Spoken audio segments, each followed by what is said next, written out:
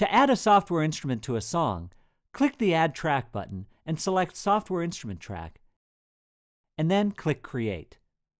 To play a software instrument using your computer keyboard, press Command-Shift-K to turn your computer keyboard into a music keyboard. You can play notes in the musical typing keyboard, and you can move the keyboard up or down in octaves.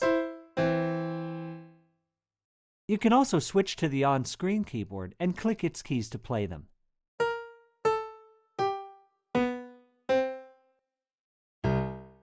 For more flexibility, connect a USB keyboard to your computer and use it to play software instruments.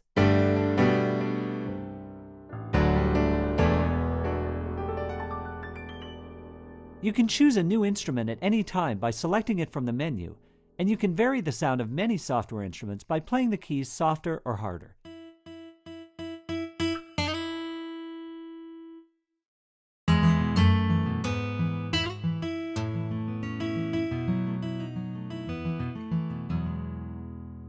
After you choose an instrument, you're ready to record. Just click the record button in the control bar and start playing.